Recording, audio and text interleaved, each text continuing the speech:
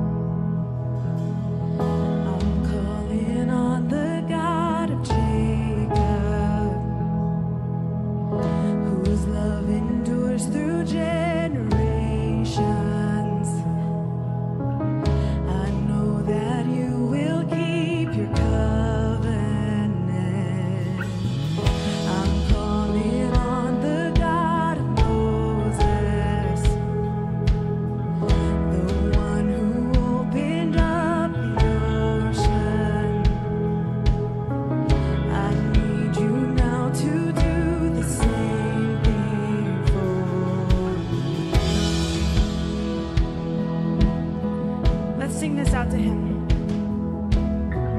Oh God, my God, I need you. Oh God, my God, I need you now. How I need you now. Oh rock of ages, I'm standing on your faithfulness, on your faithfulness.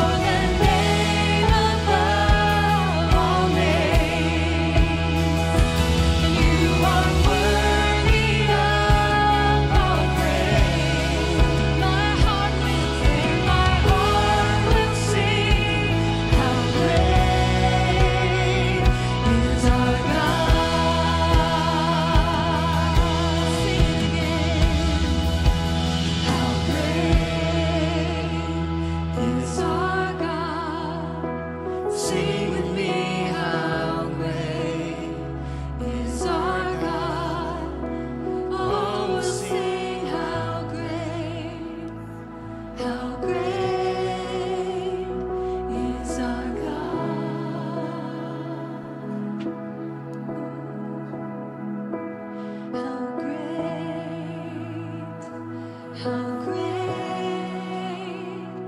is our God. And God, we stand before you this morning just proclaiming your greatness. You are able to do more than we could ever ask for or hope for. Your promises have stood the test of time, and they are still true for us today. So I just ask that you would flood this room with your presence. Help us to embrace your greatness and walk in it confidently. I ask that you would go before us in the rest of this service and this time together. We pray that only your name would be given all the glory and all the praise. Thank you so much for loving us. Thank you for calling us into your home today. For all these things in Jesus' name, amen. You may be seated.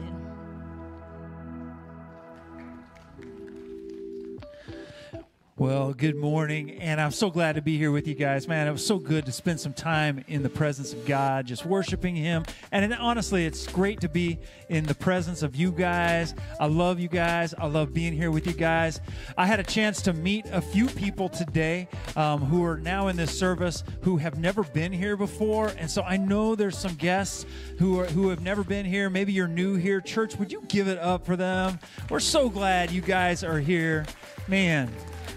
Now, you know what I would love to do is I'd love to get you a gift into your hands. The easiest way for us to do that is just right outside those doors at a place called VantagePoint right out there in the lobby. Right after this service, just let them know, hey, we're new here, and we'll get you a gift. Just our way of saying thank you for being here. If you brought somebody, take them up there and introduce them and get them their gift, all right? We're just so glad you guys are here. We are at the very beginning of this awesome, incredible new series. It's called How to Not Be Your Own Worst Enemy. Now, we've been talking about how sometimes bad things just happen in our lives. You know, it's not our fault, but we just have to deal with it. But oftentimes, when the bad things happen in our lives, many of us can look back and go, well, it kind of happened because of a stupid thing that I did. You know, sometimes we're our own worst enemies. So we're talking about how it is that we can not be that way, how it is that we can look at God's Word, and maybe God's Word has something to tell us about how we could live our lives in a way that we would not be our own worst enemies. Now, I don't know if you can relate to me, but I'm so glad that I grew up in the 1970s and 80s, and I did so many stupid things, but there's no record of it anywhere. It's awesome. I feel sorry for you kids growing up today where everything is recorded. But you know what? I think sometimes if I were to have, I think this would be cool. If I were to be doing something stupid, like I'm prone to do, and maybe God would just like freeze it and just go, hey, Tom, you're about to do something stupid. Let's think about the ramifications of what it is that you're about to do. Kind of like when you see these videos of these guys like on skateboards, right? And they're going down like these half pipe things and things like that. You guys have all seen something like that, right? And you're like, you know what's about to happen to this guy. You know that what he's doing is not smart. In fact, let's play a little game here, okay? Show of hands, audience participation. You can talk amongst yourselves, and big raise of hands, okay? How many of you think you know what's about to happen next? Let's say this. Do you think that this guy sticks the landing? Who thinks he sticks the landing? Like 3 of you. Okay, good. Okay. How many of you think that he breaks his skateboard in half? Okay, a few of you. Very good. How many of you think that he just crashes and breaks a bone, probably breaks his arm or whatever? Okay, the majority of you. You guys are hoping he crashes. I know you. Okay, well, let's see. What happens next? Oh, he sticks the landing. Wow. Okay, I mean, that dude is super lucky. He did not get what he actually deserved. Sometimes it's our own stupidity. Sometimes we invite friends into our stupidity. Like this guy right here. He thought it'd be a good idea to, have his friend hop down on the ball. And pop the ball, the blue ball, the one, that one,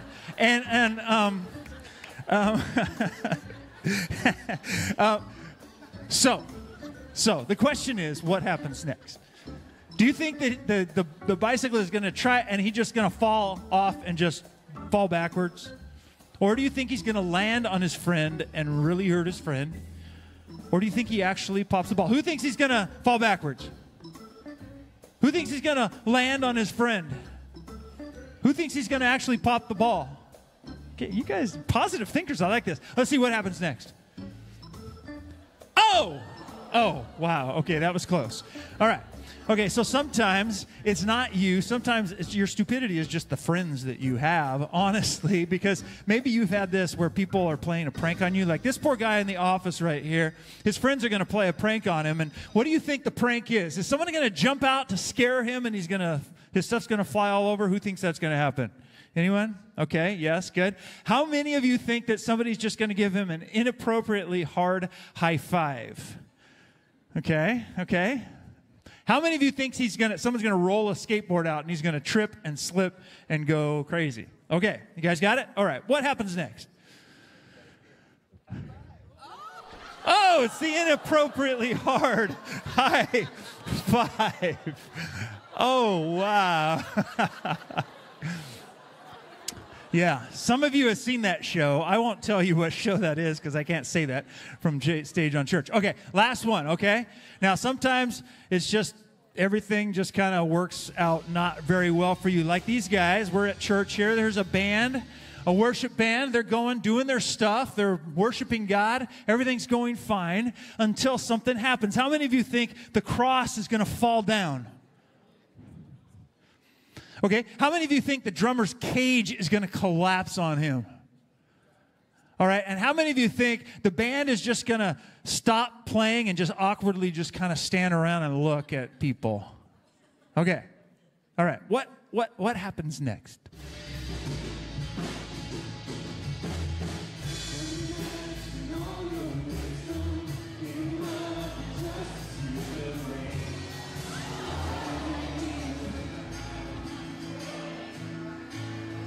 It's all the above. You guys are all winners. You guys all nailed it. Yes. Man, sometimes things like that just happen. Sometimes it's our own fault, and that's what we're talking about this week.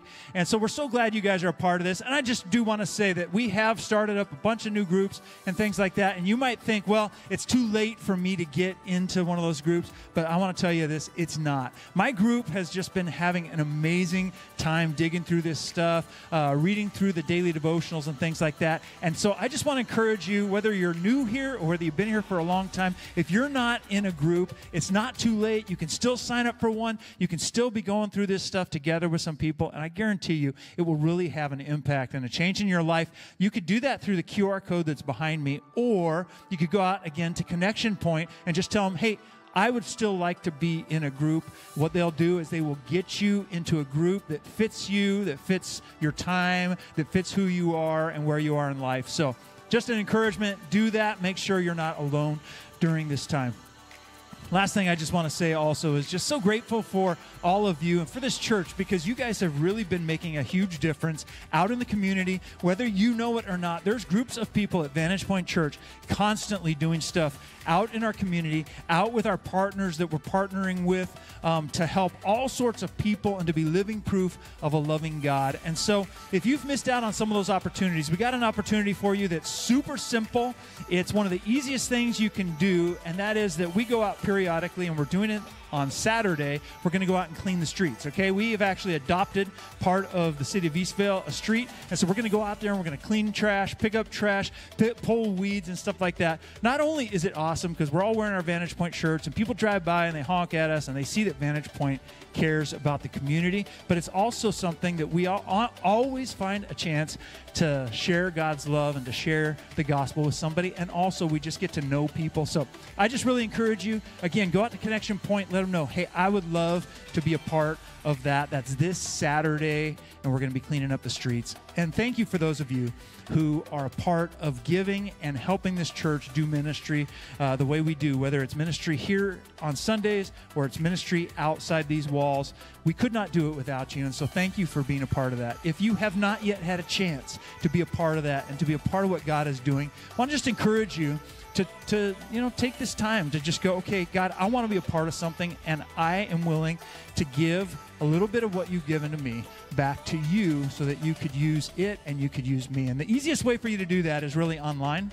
You can do it several ways. You can go to our website at VantagePointChurch.org, and you can sign up to give. You could text right now here in service. You could just text VantagePoint to 77977, and you could give. You can also do it the old-fashioned way in the box out there. We love it when you even set up recurring and consistent giving, because it's easy for you, and it really is a way that God can just use you and bless people through you. So thanks for being a part of that. We're in a brand new series called How to Not Be Your Own Worst Enemy. Pastor Mark is going to bring it. It's going to be an amazing message. I can't wait for you guys to hear it. Right before he comes out, let's watch this together. Thanks for being here, you guys.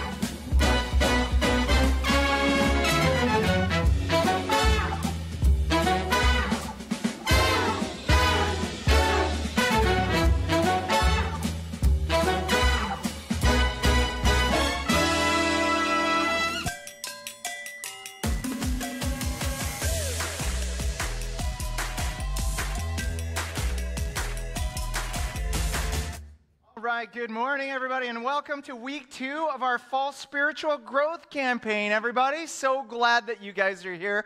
Hey, one of the things, too, about this series is, man, we have been praying about this ever since the beginning of the summer. And one of the things that we've been praying about is that God would take us from 50 to 100 groups. And I am proud to announce that that God has taken us from 50 to 170 groups during this time. So come on. You know, I don't know about you guys, but maybe you're relatively new to VantagePoint. Maybe you kind of feel like you hear stories about the very beginning of our church, and maybe you feel like you kind of missed out. I really feel like this has been probably the most exciting time at our church. So I'm just super glad that you guys are here right now. Okay, I want to tell you about something. I want to tell you about the best thing that I've ever done. I want to tell you about the worst thing that I've ever done all at the same time. My wife and I, when we started dating, man, I laid eyes on this little girl named Andrea Carish, and I just knew that I was in love, okay? And do you know how I knew that I was in love with her? Because we didn't just TikTok each other. Yeah, we didn't just snap each other, but we did this thing. I don't know if you've ever heard of it. It's called talking on the phone with each other. And in fact, we would talk with each other on the phone so long. Anybody remember this? Like our ears would get sweaty. And our ears would get nasty. And it would, like our ears would start to hurt. I mean, it would be like 3 o'clock in the morning. I got to go to class in a couple hours. And I'm like, sweetie, I got to get off the phone. And then Andrea would say this, well, you get off the phone first. You get off the phone first. And I was like, girl, you get off the phone first. And she was like, no, you get off the phone first. And then I got this great idea. I said, okay, well, why don't we get off the phone at the same time, right? And we'll count to 3. 1, 2, 3. You still there? We had there was a book called I Kissed Dating Goodbye during that time.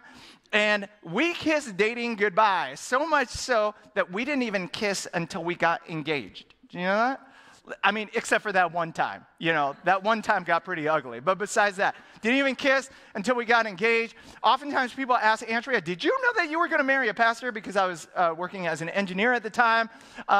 When I first asked Andrea to be my girlfriend, I said, Andrea, now I don't know if I'm going to be an engineer forever because I think maybe God has called me to be a pastor, which is like, what a great Christian pickup line. You know what I'm saying? That's almost like saying, I'm going on missions and I may never be back. And do you know what Andrea said to me in that moment? She said, oh, that's great because I've always wanted to be a pastor's wife. So let's fast forward a couple years later. We've moved to California. Andrea is working as a teacher so that she can support my way through seminary. And I have this opportunity to speak at a big youth camp, and this would be the first time that Andrea would have never heard me speak. And I'm like, honey, you're going to come, right? She's like, I can. I got grading. I got lesson planning. I got all this stuff to do. I was like, but come on. This would be the first time that you never heard me speak. She's like, no, I can't go. I'm so tired. I was like, you got to go. She's like, I can't go. And in a moment of selfishness and brokenness, do you know what I said to my wife after our first year of marriage? I looked at her and I said, you know what? You've never supported me. You don't have to react so bad. Okay? It really wasn't that bad. No, it was. It was. And you know this, but so many times we have a tendency to think that my worst enemy is somebody else. That my worst enemy is my spouse, that my worst enemy is my boss, that my worst enemy is my teacher, that my worst enemy is all of these things. But here's the thing. If you and I could just solve me, then I think we'd be in a much better position than we're in right now. Here's a quick question I want to ask you, and that's this question right here. What is the common denominator between every bad decision that I have ever made? Anybody know?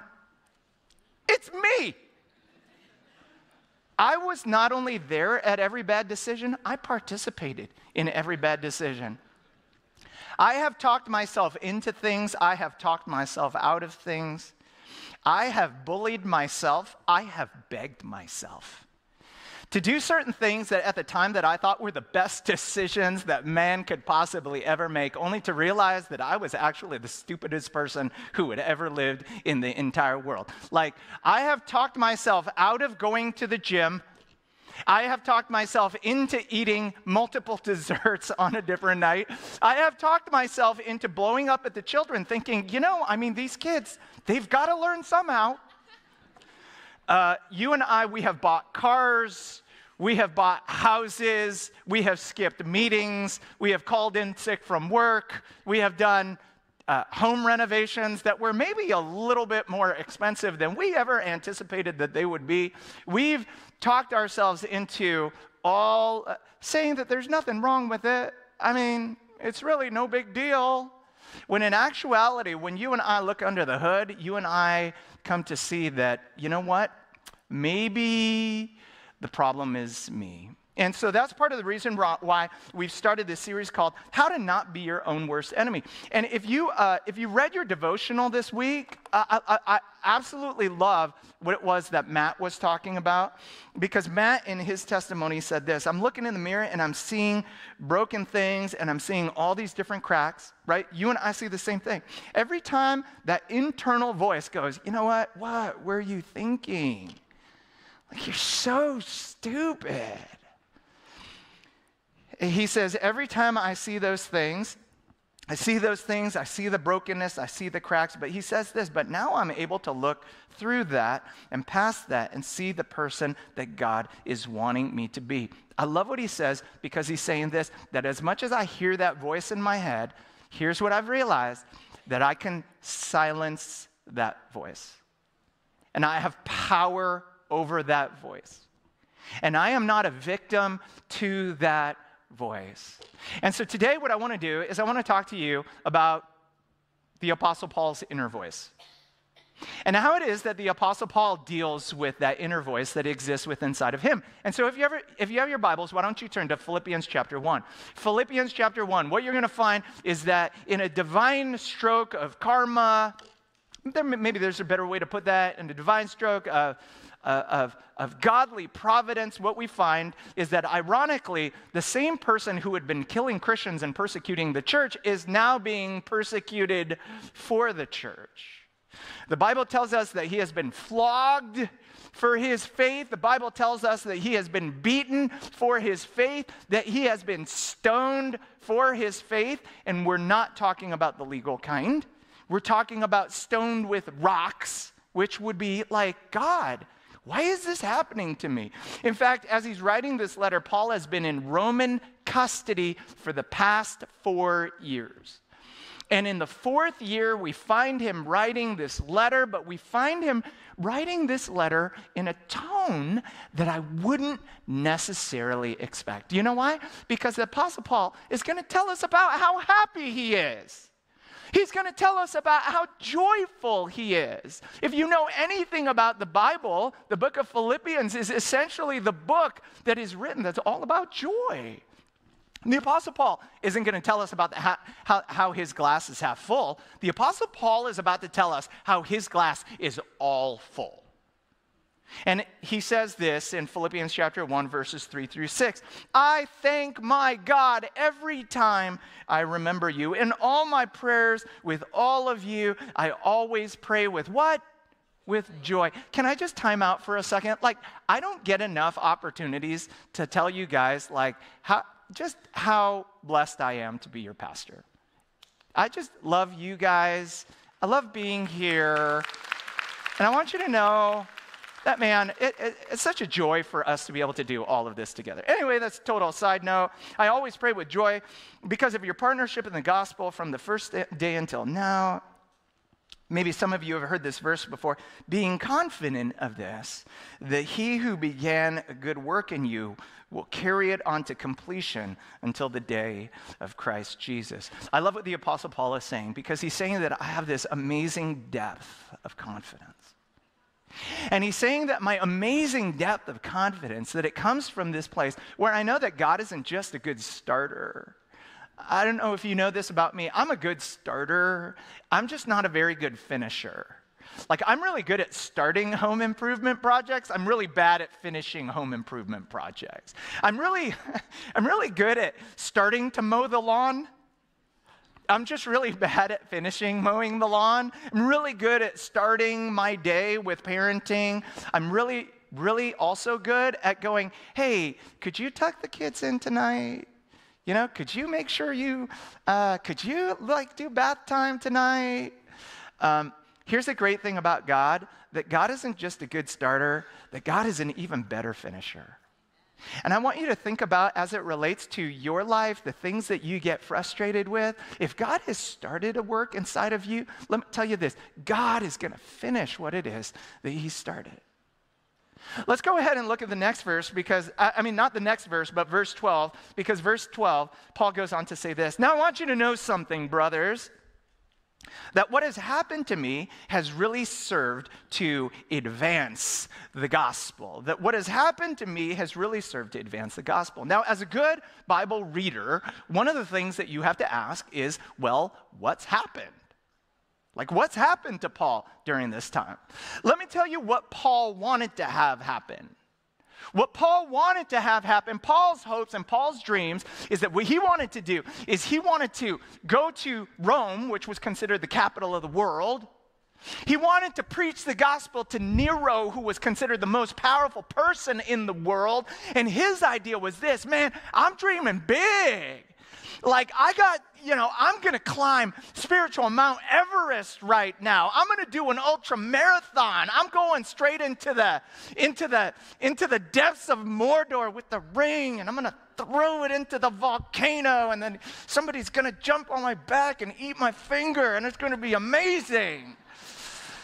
And yet, what we find is that sometimes there is a gap between what it is that we expect out of life and what it is that we experience.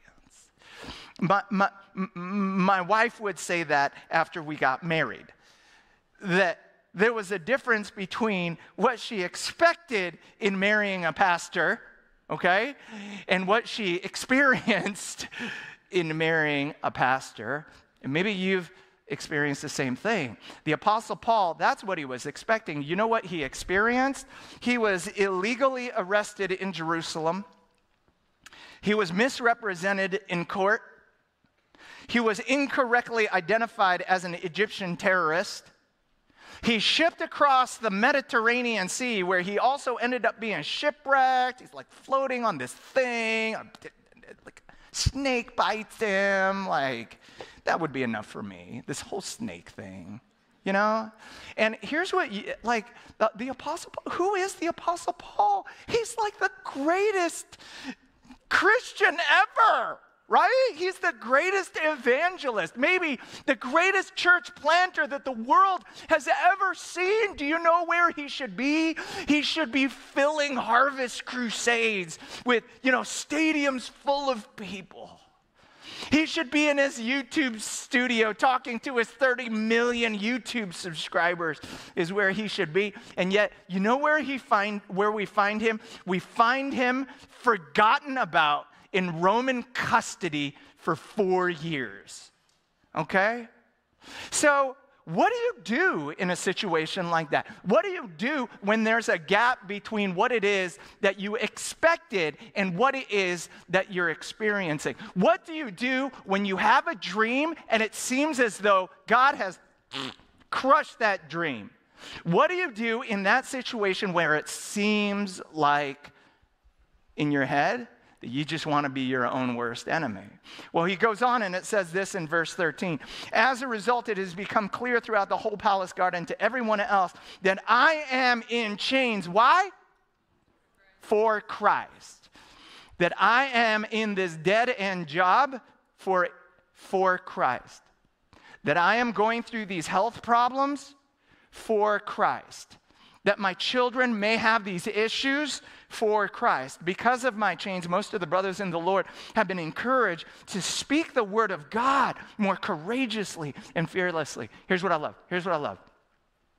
Paul's sitting in a prison, not quite where he should be. And yet the most surprising thing to me is that he ain't sitting here licking his wounds. He's not throwing himself a pity party. You know what he says? He says that I'm glad. He says that I'm happy.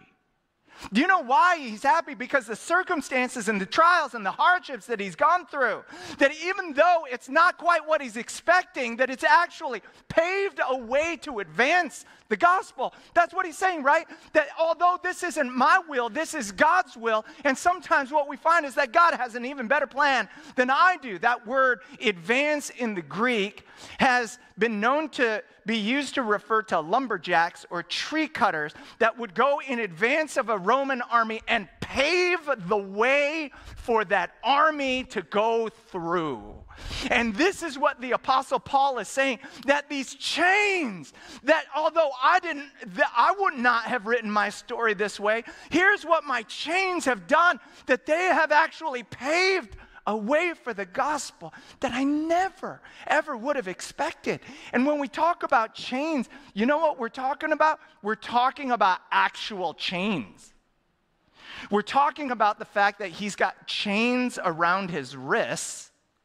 He's got chains around his feet. He's got chains around his neck. He is chained to 4 different Roman guards, 6 hours a day, where he's got no privacy and he's got no freedom at all. But you know what the Apostle Paul does? He does this. He looks at his chains. He looks at the guard. He looks at his chains. He looks at the guard. He looks at the chains. He looks at his guard. And he goes, who's the captive now? Because in this moment, what he's thinking is this, that maybe I can't preach the gospel to one most powerful person in all of Rome. And so, you know what God's will must be? God's will must be for me to preach the gospel to all of these different, a plethora, a myriad, I don't know how many, like a whole bunch of powerful people in Rome. And guess what? I'm not the captive anymore. I got a captive audience. And so he preaches the gospel over and over and over and over to these Roman guards who come through. You know what the Apostle Paul is doing? He's not looking for the tragedy. He's looking for the opportunity. He's not looking for how God isn't working. He's looking for how God might be working. He's not looking for the bad in a situation. He's looking for the good. Because last time I heard, God works all things for the good of those who love him. And you know what? You know why we need to talk about this right now? Because I feel like for the past couple years, not only have we gone through a global pandemic, but we have also gone through a global pandemic of negativity. Wouldn't you agree with that? Like, it's like politics this, and Target bathrooms that. And has anybody heard of something called the Nextdoor app? Nextdoor app, that was, in case you didn't know, that was created by the devil himself. Because if you ever go on the Nextdoor app, your next door neighbors are going to put like, there are teenagers outside.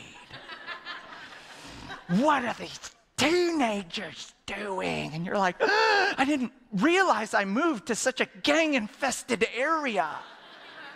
And then you look out the window and you go, sure enough, there are, those are my children. Those are my children they're talking about. I wasn't going to talk about this, but, like Pastor Rick Warren, when his own child who was struggling with mental health issues ended up taking his own life, I was just amazed. I was shocked at the capacity that people have to just be evil and mean and nasty to somebody who's going through maybe what might be the worst situation of his life, right?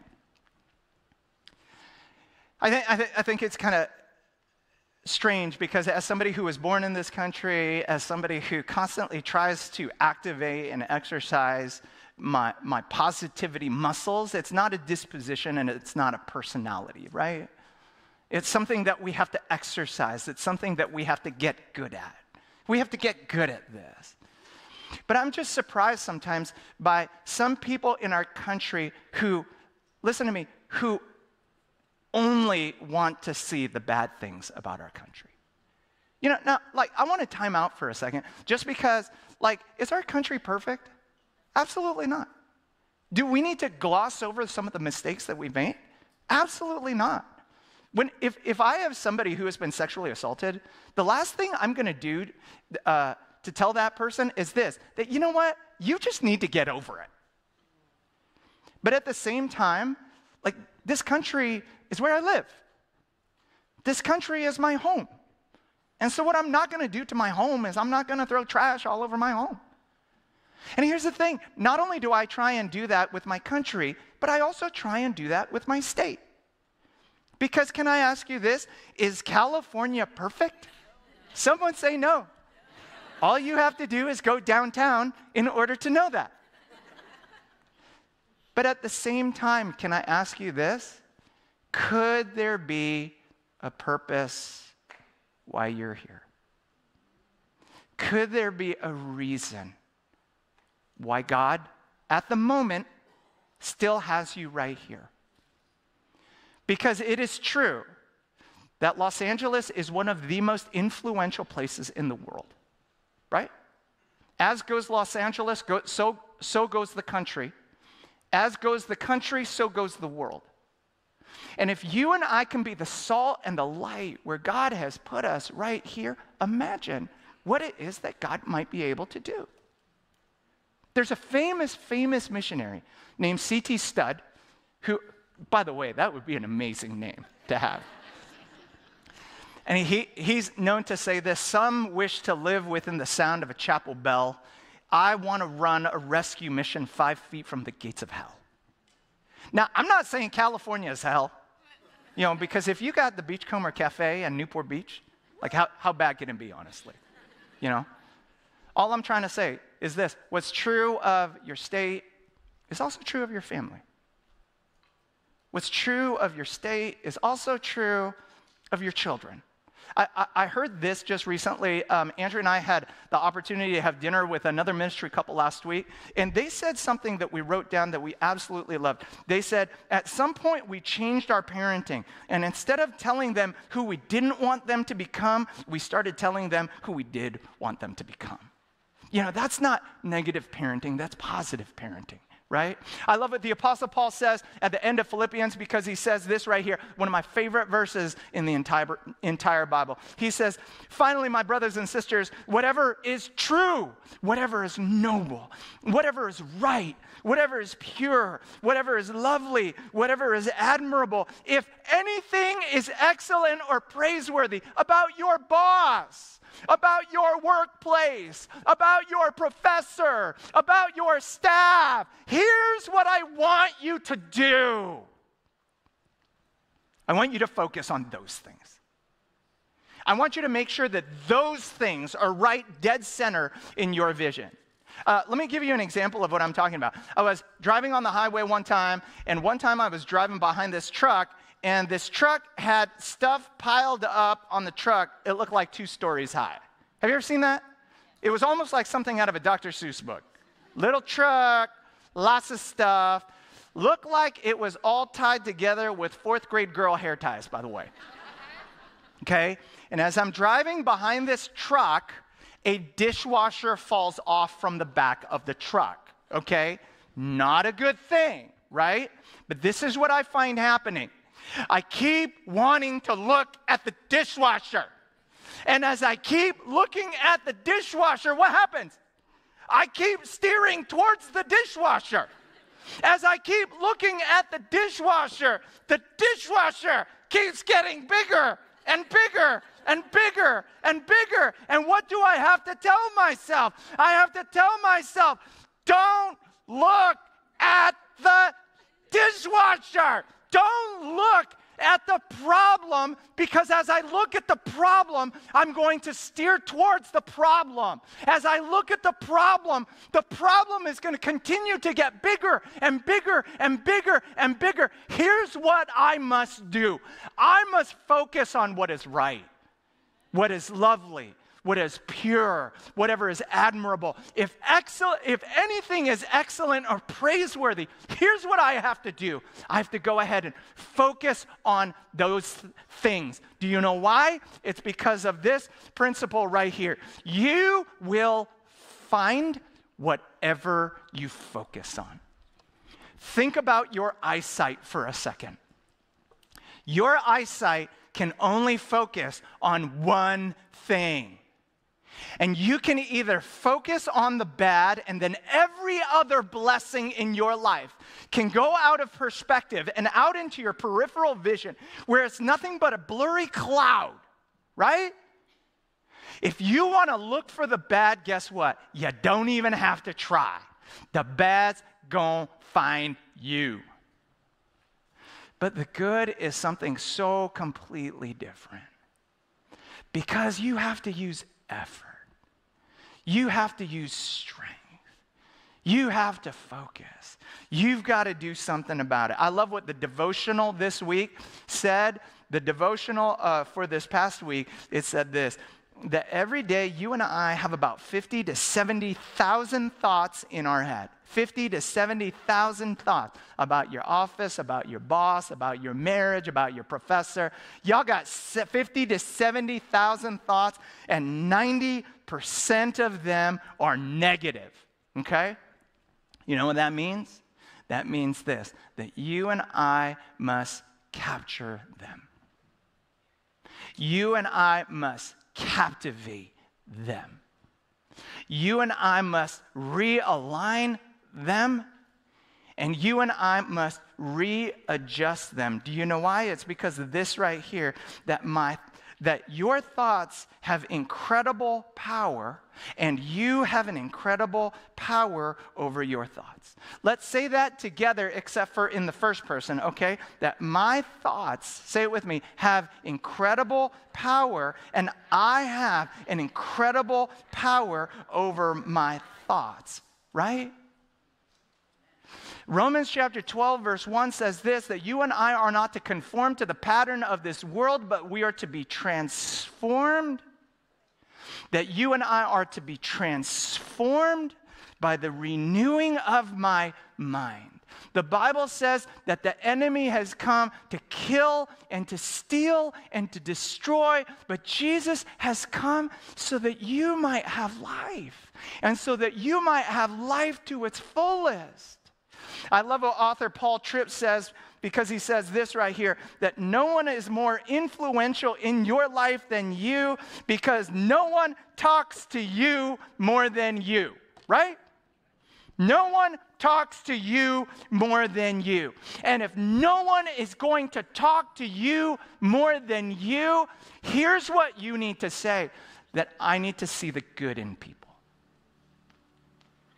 That I'm going to be kind, and I'm going to be patient, and I'm going to be gracious. Okay? Because whatever you fix on, whatever you focus on, that is what you're going to end up finding. And instead of saying, you know what, my husband is driving me crazy. Why did we have all these children? And this stupid car, this. You know what you're going to say instead? You're going to capture those thoughts, and you're going to say, I got a lot going on today, but you know what? I would rather be busy than unemployed.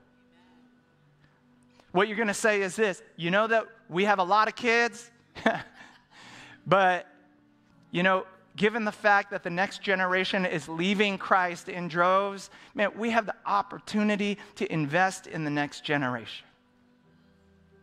Here's what I think. I think that the past couple years have been like a pot of boiling water. You throw anything in a pot of boiling water, guess what? It's going to change. You cannot be in a pot of boiling water and not change at all. And I think if you throw a carrot into boiling water, what's going to happen? It's going to start hard, but then after a while, it's going to lose its strength. And for some of you, that's what the past couple years have done for you. Maybe you've lost a job. Maybe you've lost a marriage.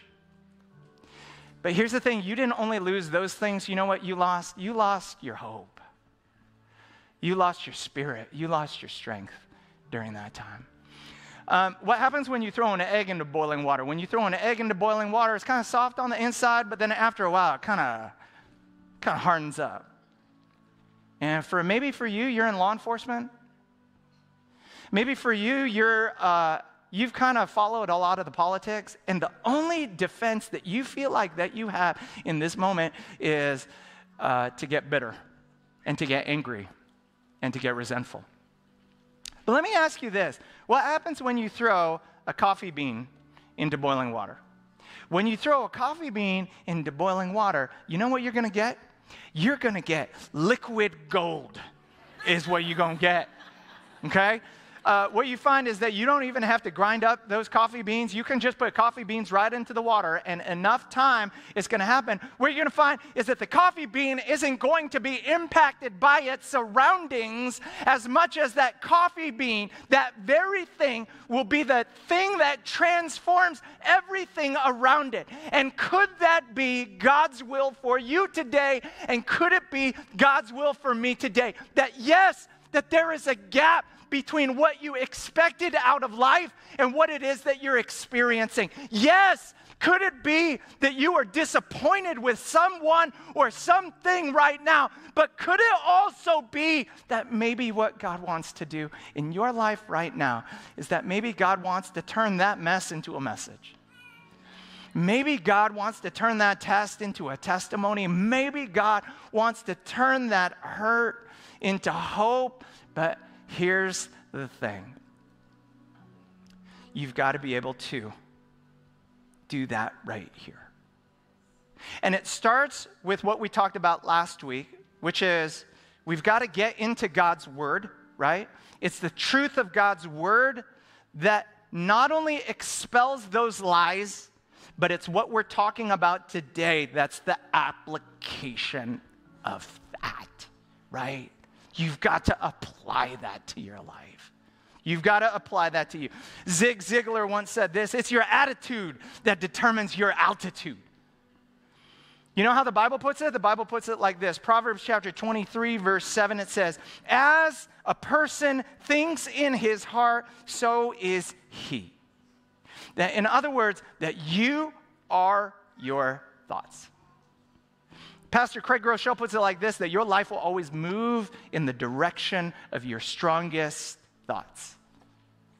And so here's the thing, if you always tell yourself that you can't do it, then guess what? Odds are that you probably won't be able to do it.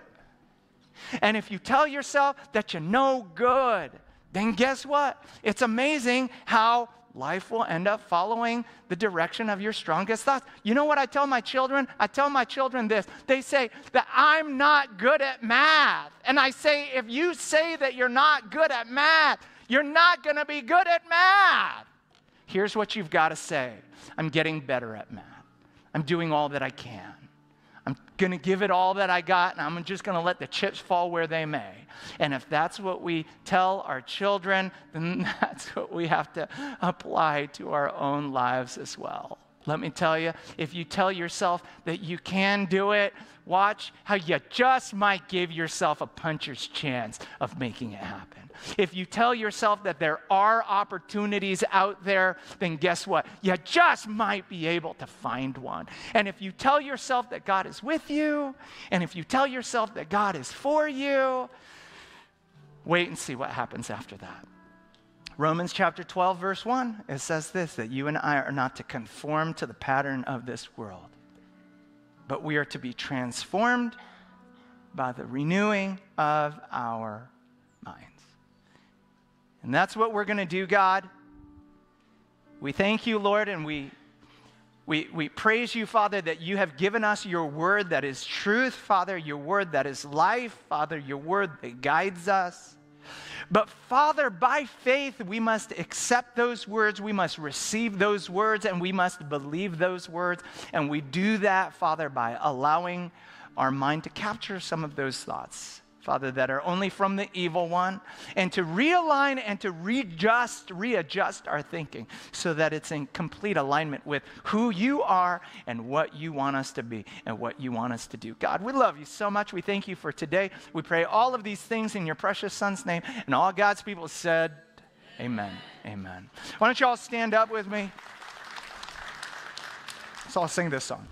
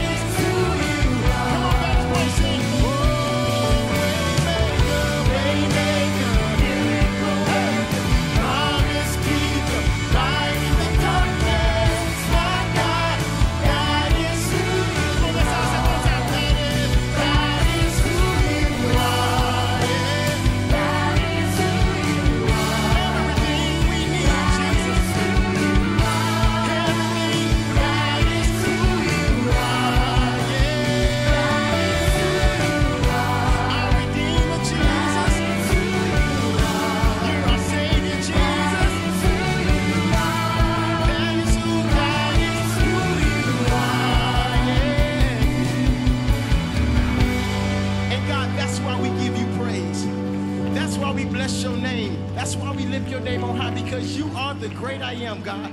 We thank you, Father. We thank you for your blessings. We thank you for purpose, God. We thank you for being everything that we need, which means there's nothing that you're not. So, God, we tap into everything you need, whether that's healing, whether that's, Father God, peace of mind, whether that's things at the house, with the family, with the job, whatever it is, God, you are, and because you are, we are, God. And so we bless you and we give you the praise, God. We pray that the word that was spoke, every song that was sing, Father God, rest, Father God, on our lives and become part of our living. Father God, not just that, not just for us, but Father, so that we can empower and so important to someone else, God. In Jesus' name we pray. We give you all the glory and honor. And everybody under the sound of my